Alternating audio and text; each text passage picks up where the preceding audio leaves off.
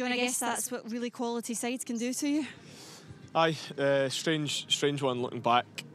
Overall, I think we'll look back on it, so much to take for the game, but obviously the scoreline's an embarrassing one for us. We're all experienced players now. We know coming to places like this, it's not really a surprise. We're playing, most of us, in European football. You come up against these sides, and when you get good spells in the game, which we did, we had good chances. Myself, Big Scotty, Christie, Shanks, one of them's got to go in.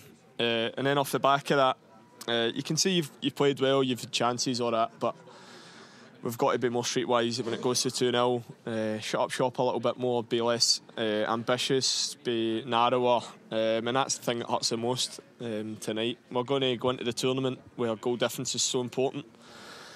So I think over the piece we can take positives in the sense of we didn't feel that Netherlands were a million miles away from us, but in those moments towards the last half an hour of the game, it's certainly not one we look on with many positives. You're pretty clear on what needs to happen. Is everyone in there singing from the same hymn sheet on that?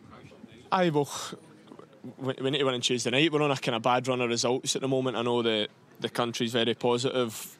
Tonight was, up until a certain point, one of our best away performances I've experienced, but it means nothing at the end of the day. They'll be in their dressing room thinking, how did we score 4 there and win? But it's up to us to make sure that doesn't happen again. It's happened to us too many times in the past. As a group, we've kind of got away from that. We've changed it a bit, but we can't let those kind of bad habits slip back in, and that's what we'll be trying to do. You mentioned just how many chances you had, 2 in particular, obviously, with Ryan hitting the bar, Lawrence hitting the bar. You could see when he was coming off, his head was down, he was gutted about that. How do you make sure that that's not something that stays with him? I've been in that position many times as a Scotland player. I thought Shanks was outstanding. It's no easy coming in and playing against Big Van Dijk, one of the best defenders in the world, and so strong, big man. He was laying it off, liking to play well.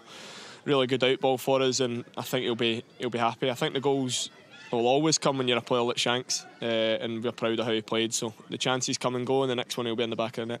That's your time. No worries, thank you.